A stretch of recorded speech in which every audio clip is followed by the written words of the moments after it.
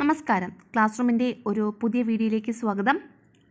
ഇന്ന് 6ാം സ്റ്റാൻഡേർഡിലെ social സയൻസിലെ 5ാമത്തെ ചാപ്റ്ററായ the earth myth and റിയാലിറ്റിയുടെ 6th part video ആണ്. ഇതിനകത്ത് ലെറ്റസ് ആസ് എ സോൾവിങ്ങും പിന്നെ ആ യൂണിറ്റിൽ നിന്നുള്ള പ്രധാനപ്പെട്ട മറ്റ് ക്വസ്റ്റ്യൻസുമാണ് ഉൾപ്പെടുത്തിയിരിക്കുന്നത്. Name the unique shape of the earth. എർത്തിൻ്റെ shape എന്താണ്? Explain the characteristic features of these shape. ഈ ഷേപ്പിൻ്റെ ക്യാരക്ടറിസ്റ്റിക് ഫീച്ചർ എന്താണ്? ഈ ഷേപ്പിൻ്റെ പ്രത്യേകത എന്താണ്? ഇതാണ് നമ്മുടെ ക്വസ്റ്റ്യൻ. ജിയോയിഡ് എന്നാണ് എർത്തിൻ്റെ ആ ഒരു പ്രത്യേക ഷേപ്പിന് പറയുന്ന പേര്. എന്താണ്? Geoid.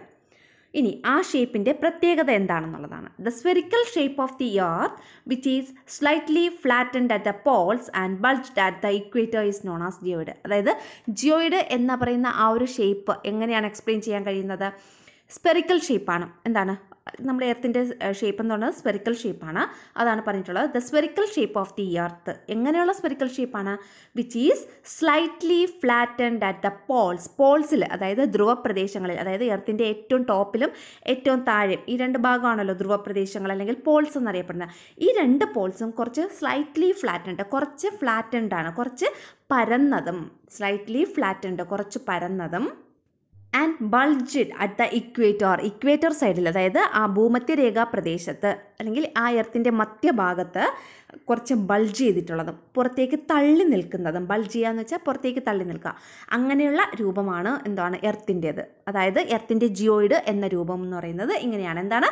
The spherical shape of the earth. എർത്തിൻ്റെ spherical shape എന്ന് പറയുന്നത് which is slightly flattened at the പോൾസിൽ, അതായത് ധ്രുവപ്രദേശങ്ങളിൽ കുറച്ച് അല്പം പരന്നതും ആൻഡ് ബൾജ്ഡ് അറ്റ് ഇക്വേറ്റർ റീജിയനിൽ അല്ലെങ്കിൽ ഭൂമധ്യരേഖാ പ്രദേശത്ത് കുറച്ച് പുറത്തേക്ക് തള്ളി നിൽക്കുന്നതും ബൾജ് ചെയ്ത് നിൽക്കുന്നതുമായിട്ടുള്ള രൂപം. അതിനെയാണ് നമ്മൾ ഈസ് നോൺ ആസ് ജിയോയിഡ്. ഇതിനെയാണ് നമ്മൾ ജിയോയിഡ് എന്ന് പറയുന്നത്. The word geoid means earth shaped, ഭൂമിയുടെ ആകൃതി എന്നാണ് ജിയോയിഡ് എന്ന ആ ഒരു വാക്കിൻ്റെ അർത്ഥം. മലയാളം മീഡിയംകാരെ എഴുതാറുള്ളത് ധ്രുവപ്രദേശങ്ങൾ അല്പം പരന്നതും മധ്യഭാഗം അല്പം വീർത്തതുമായ ഗോളാകൃതിയെയാണ് ജിയോയിഡ് എന്ന് പറയുന്നത്. ജിയോയിഡ് എന്ന വാക്കിൻ്റെ അർത്ഥം ഭൂമിയുടെ ആകൃതി എന്നതാണ്. Rotation and revolution cos varied effects. Explain the effects. റൊട്ടേഷനും റവല്യൂഷനും, ഭ്രമണവും പരിക്രമണവും ഭൂമിയിൽ ഒരുപാട് ബലങ്ങൾ ഉണ്ടാക്കുന്നു. എന്തൊക്കെയാണ് ആ ബലങ്ങൾ? എന്തൊക്കെയാണെന്ന് എക്സ്പ്ലെയിൻ ചെയ്യാൻ അല്ലെങ്കിൽ വിശദീകരിക്കുക. ഇതാണ് നമ്മുടെ question. First, effects of rotation. റൊട്ടേഷൻ്റെ ഫലങ്ങൾ എന്തൊക്കെയാണെന്ന് പറയാം. റൊട്ടേഷൻ മീൻസ് ഭ്രമണം, അല്ലേ? ഭ്രമണം, ഭൂമിയുടെ ഭ്രമണം, അതിൻ്റെ ഫലങ്ങൾ എന്തൊക്കെയാണ്? Day and night is experienced one after the other due to the rotation of the earth. എർത്തിൻ്റെ അല്ലെങ്കിൽ ഭൂമിയുടെ റൊട്ടേഷൻ മൂലമാണ് ഭൂമിയിൽ രാവും പകലും ഒന്ന് മാറി രാവും പകലും ഇങ്ങനെ വന്നുകൊണ്ടിരിക്കുന്നത്. രാവ് പകൽ എന്നിങ്ങനെ പോയിക്കൊണ്ടിരിക്കുകയല്ലേ. അപ്പോൾ അത് സംഭവിക്കുന്നത് എന്ത് വഴിയാണ്?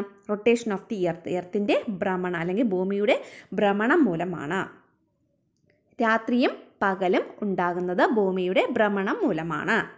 Day and night is experienced one after the other. ഡേയും നൈറ്റും, രാത്രിയും പകലും എക്സ്പീരിയൻസ്ഡ്, അനുഭവവേദ്യമാകുന്നത്, ഒന്ന് മാറി വൺ ആഫ്റ്റർ ദി അതർ എന്ന് വെച്ചാൽ ഒന്ന് മാറി ഡേയും നൈറ്റും ഉണ്ടാകുന്നത് എന്ത്? Due to the rotation of the എർത്തിൻ്റെ rotation മൂലമാണ്. ഒന്നാമത്തെ പോയിന്റ് കഴിഞ്ഞു. രണ്ടാമത്തെ പോയിന്റ് എന്ന് പറയുന്നത് the change in the position of the sun is experienced due to the rotation of the earth. എർത്തിൻ്റെ ഈ റൊട്ടേഷൻ മൂലമാണ് സണ്ണിൻ്റെ പൊസിഷൻ ചേഞ്ച് ആവുന്നതായിട്ട് നമുക്ക് അനുഭവപ്പെടുന്നത്. സണ്ണിൻ്റെ പൊസിഷൻ ഭൂമിയുടെ സ്ഥാനം ചേഞ്ച് ആവുന്നില്ലേ? അതിന് കാരണം എർത്തിൻ്റെ റൊട്ടേഷനാണ്. എർത്ത് എവിടെ നിന്ന് എങ്ങോട്ടാണ് റൊട്ടേറ്റ് ചെയ്യുന്നത്? വെസ്റ്റിൽ നിന്ന് ഈസ്റ്റിലോട്ടാണ് റൊട്ടേറ്റ് ചെയ്യുന്നത്. അതിനാൽ നമുക്ക് സൂര്യൻ ഈസ്റ്റിൽ നിന്ന് വെസ്റ്റിലോട്ട് പോകുന്നതായിട്ട് തോന്നും. മനസ്സിലായോ? എർത്തിൻ്റെ റൊട്ടേഷൻ എന്ന് പറയുന്നത് വെസ്റ്റ് ടു ഈസ്റ്റ് ആണ്. സോ അതുകൊണ്ട് നമുക്ക് സൂര്യൻ ഈസ്റ്റിൽ നിന്ന് വെസ്റ്റിലോട്ട് പോകുന്നതായിട്ട് തോന്നും. അതായത് സൂര്യൻ്റെ സ്ഥാനം ഇങ്ങനെ മാറിക്കൊണ്ടിരിക്കുന്നതായിട്ട് നമുക്ക് തോന്നുന്നത് എർത്തിൻ്റെ റൊട്ടേഷൻ മൂലമാണ്. The change in the position of the sun is experienced due to the rotation of the earth. സണ്ണിൻ്റെ position change ആകുന്നതായിട്ട് നമുക്ക് എക്സ്പീരിയൻസ് ചെയ്യുന്നു അല്ലെങ്കിൽ അനുഭവവേദ്യമാകുന്നു. എങ്ങനെയാണ്? Due to the rotation of the എർത്തിൻ്റെ rotation മൂലം. അടുത്ത point, the earth takes 24 hours to complete one rotation. It is considered as A day. അതായത് ഭൂമിക്ക് ഒരു rotation complete ചെയ്യുവാൻ, ഒരു റൊട്ടേഷൻ പൂർത്തിയാക്കാൻ 24 മണിക്കൂർ വേണം.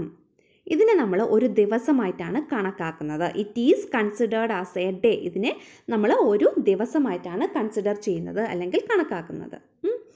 ഇനി മലയാളം മീഡിയംകാർക്ക് എഴുതാനുള്ളത്, രാത്രിയും പകലും ഭൂമിയിൽ ഉണ്ടാകുന്നത് ഭൂമിയുടെ ഭ്രമണം മൂലമാണ്. രണ്ടാമത്തെ പോയിന്റ്, സൂര്യൻ്റെ സ്ഥാനം മാറിക്കൊണ്ടിരിക്കുന്നതായിട്ട് നമുക്ക് തോന്നുന്നതും ഭൂമിയുടെ ഭ്രമണം മൂലമാണ്. മൂന്നാമത്തെ പോയിന്റ് എന്ന് പറയുന്നത്, ഭൂമിക്ക് ഒരു ഭ്രമണം പൂർത്തിയാക്കുവാൻ 24 മണിക്കൂറാണ് ആവശ്യം. ഇതിനെ നമ്മൾ ഒരു ദിവസമായി കണക്കാക്കുന്നു. അടുത്തത് എഫക്ട്സ് ഓഫ് റവല്യൂഷൻ അല്ലെങ്കിൽ പരിക്രമണത്തിൻ്റെ ഫലങ്ങൾ എന്തെല്ലാമാണെന്ന്. ഒന്ന്, due to the revolution of the earth we experience different seasons. Revolution of the എർത്തിൻ്റെ പരിക്രമണം മൂലമാണ് നമുക്ക് വ്യത്യസ്ത കാലങ്ങൾ അനുഭവപ്പെടുന്നത്, ഋതുക്കൾ അനുഭവപ്പെടുന്നത്, വ്യത്യസ്ത സീസൺസ് അനുഭവപ്പെടുന്നത് കേട്ടോ. Due to the revolution of the earth we experience different seasons. ഭൂമിയുടെ റവല്യൂഷൻ മൂലം അല്ലെങ്കിൽ ഭൂമിയുടെ പരിക്രമണം മൂലമാണ് നമുക്ക് വ്യത്യസ്തമായ സീസൺസ് അനുഭവപ്പെടുന്നത്. ഒന്നാമത്തെ പോയിന്റ്. രണ്ടാമത്തെ പോയിന്റ് എന്ന് പറയുമ്പോൾ, the earth takes 365 and 1/4 days to complete one revolution. ഒരു റവല്യൂഷന് വേണ്ടിയിട്ട് ഭൂമിക്ക് എത്രയാണ് വേണ്ടത്, എത്ര ദിവസമാണ് വേണ്ടത്? 365 ദിവസമാണ് വേണ്ടത്. Which is considered as A year. അതിന് നമ്മൾ ഒരു വർഷമായിട്ടാണ് കണക്കാക്കുന്നത്. അപ്പോൾ ഭൂമിയുടെ റവല്യൂഷൻ കംപ്ലീറ്റ് ചെയ്യാൻ 1 ഇയർ വേണം, റൊട്ടേഷൻ കംപ്ലീറ്റ് ചെയ്യാൻ 1 ഡേ വേണം. ഇനി മലയാളം മീഡിയംകാർ എഴുതാനുള്ളത്, ഭൂമിയുടെ പരിക്രമണം മൂലമാണ് ഭൂമിയിൽ വിവിധ കാലങ്ങൾ ഉണ്ടാകുന്നത് അല്ലെങ്കിൽ വ്യത്യസ്ത കാലങ്ങൾ ഉണ്ടാകുന്നത്. പിന്നെ ഭൂമിക്ക് ഒരു പരിക്രമണം പൂർത്തിയാക്കുവാൻ 365 ദിവസമാണ് വേണ്ടത്. ഇതിനെ ഒരു വർഷമായി കണക്കാക്കുന്നു. If 1 longitude is drawn for every 1 degree of angular distance.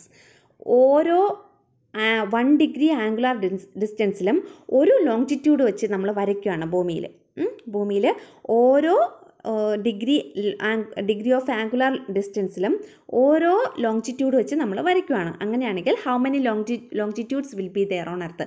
ഭൂമിയിൽ എത്ര ലോങ്ജിറ്റ്യൂഡ്സ് ഉണ്ടായിരിക്കുമെന്ന്. അപ്പോൾ ഭൂമിയുടെ മൊത്തം ആംഗുലാർ ഡിസ്റ്റൻസ് എത്രയാണ്? 360 ഡിഗ്രി ആണല്ലോ. മൊത്തം 360 ഡിഗ്രിയാണ്. അപ്പോൾ ഒരു ഡിഗ്രിയിൽ ഒരു ലോങ്ജിറ്റ്യൂഡ് വെച്ച് വരയ്ക്കുകയാണ്. അങ്ങനെയാണെങ്കിൽ മൊത്തം എത്ര ലോങ്ജിറ്റ്യൂഡ്സ് കാണും? മൊത്തം 360 ഡിഗ്രിയാണ്. ഒരു ഡിഗ്രിയിൽ ഓരോ ലോങ്ജിറ്റ്യൂഡ് വെച്ച് വരയ്ക്കുകയാണ്. അപ്പോൾ മൊത്തം എത്ര എണ്ണം കാണും? 360 longitudes will be their own earth. എർത്തിന് മൊത്തം 360 ലോങ്ജിറ്റ്യൂഡ്സ് ആണ് ഉണ്ടായിരിക്കുന്നത്. എർത്തിൻ്റെ ഷേപ്പ് എന്താണ്? സ്ഫെറിക്കൽ ഷേപ്പാണ് അല്ലേ, റൗണ്ട് ഷേപ്പാണ്. അപ്പോൾ സ്ഫിയറിൻ്റെ ആംഗുലർ ഡിസ്റ്റൻസ് 360 ഡിഗ്രിയാണ്. അപ്പോൾ നമ്മുടെ ഭൂമിയുടെ ആംഗുലർ ഡിസ്റ്റൻസ് 360 ഡിഗ്രി ആയിരിക്കും. അപ്പോൾ അതിന് മൊത്തം എത്ര ലോങ്ജിറ്റ്യൂഡ് വരയ്ക്കാൻ പറ്റും? ഓരോ ഡിഗ്രിയിൽ ഓരോ ലോങ്ജിറ്റ്യൂഡ് വെച്ച് വരയ്ക്കുകയാണെങ്കിൽ മൊത്തം 360 ഡിഗ്രി ഉണ്ട്. അപ്പോൾ മൊത്തം 360 ലോങ്ജിറ്റ്യൂഡ്സ് വരയ്ക്കാൻ കഴിയും കേട്ടോ. നമ്മുടെ ടെക്സ്റ്റിലെ ലെറ്റേഴ്സ് എസ്എസിൽ ഇത്രയും ക്വസ്റ്റ്യൻസ് ആണ് ഉണ്ടായിരുന്നത്, ഈ 3 ക്വസ്റ്റ്യൻസ്. ഇനി നമുക്ക് അല്ലാതെ കുറച്ച് അഡീഷണൽ ക്വസ്റ്റ്യൻ ആൻഡ് ആൻസേഴ്സ് നോക്കാം. Compare latitudes and longitudes. അക്ഷാംശങ്ങളെയും രേഖാംശങ്ങളെയും പരസ്പരം കമ്പയർ ചെയ്യുക, താരതമ്യം ചെയ്യുക. ലാറ്റിറ്റ്യൂഡ് എന്ന് പറയുമ്പോൾ east west ഡയറക്ഷനിലുള്ളതാണ്. East west ഡയറക്ഷനിലാണ് latitudes നമ്മൾ വരയ്ക്കുന്നത്. എന്നാൽ ലോങ്ജിറ്റ്യൂഡ് ആണെങ്കിലോ അതിൻ്റെ നേരെ ഓപ്പോസിറ്റ് നോർത്ത് സൗത്ത് ഡയറക്ഷൻ. അപ്പോൾ ലാറ്റിറ്റ്യൂഡ് ആണെങ്കിൽ ഈസ്റ്റ് വെസ്റ്റ് ഡയറക്ഷൻ, എന്നാൽ ലോങ്ജിറ്റ്യൂഡ് ആണെങ്കിൽ നോർത്ത് സൗത്ത് ഡയറക്ഷൻ. ഇനി latitude parallel to the ഇക്വേറ്ററിന് ഭൂമധ്യരേഖയ്ക്ക് പാരലായിട്ടാണ് latitudes എല്ലാം വരയ്ക്കുന്നത്. ലോങ്ജിറ്റ്യൂഡ് ആണെങ്കിൽ പെർപെൻഡിക്കുലർ ടു ദ ഇക്വേറ്ററിന് പെർപെൻഡിക്കുലർ ആയിട്ട്. When they come near to the Paul it becomes small. അതായത് ലാറ്റിറ്റ്യൂഡ് പോൾസിൻ്റെ അടുത്തേക്ക് നീങ്ങുന്തോറും ചെറുതായി വരുന്നു. ധ്രുവപ്രദേശങ്ങളിലേക്ക് നീങ്ങുന്തോറും ലാറ്റിറ്റ്യൂഡ് ചെറുതായി വരുന്നു.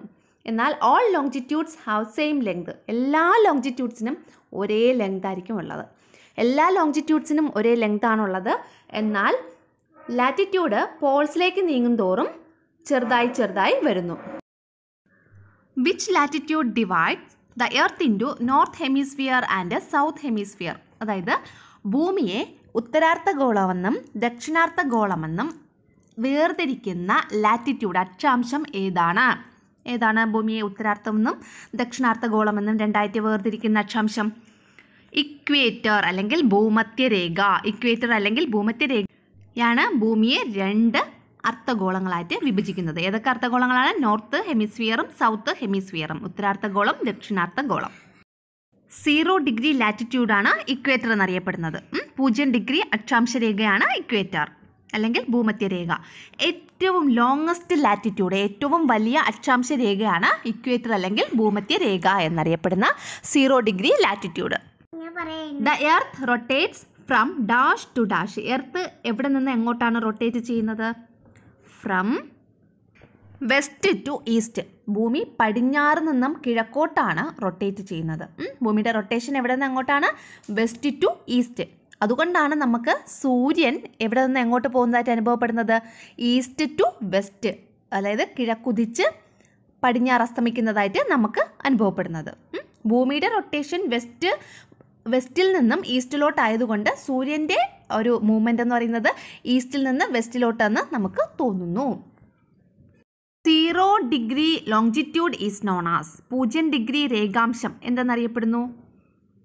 സ്റ്റാൻഡേർഡ് മെറിഡിയൻ അല്ലെങ്കിൽ മാനക രേഖാംശം. 0 ഡിഗ്രി ലോങ്ജിറ്റ്യൂഡ് എന്തെന്നറിയപ്പെടുന്നു? സ്റ്റാൻഡേർഡ് മെറിഡിയൻ അല്ലെങ്കിൽ മാനക രേഖാംശം എന്നറിയപ്പെടുന്നു.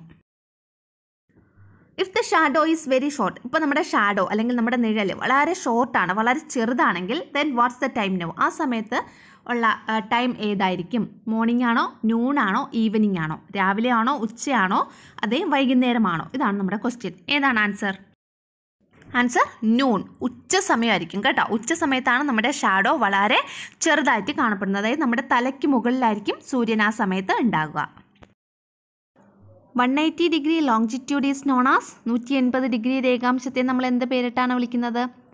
ഇൻ്റർനാഷണൽ ഡേറ്റ് ലൈൻ, അന്താരാഷ്ട്ര ദിനാങ്ക രേഖ. ഇൻ്റർനാഷണൽ ഡേറ്റ് ലൈൻ അല്ലെങ്കിൽ അന്താരാഷ്ട്ര ദിനാങ്ക രേഖ എന്നാണ് പറയുന്നത്. 180 ഡിഗ്രി ലോങ്ജിറ്റ്യൂഡ് അല്ലെങ്കിൽ 180 ഡിഗ്രി രേഖാംശ രേഖ.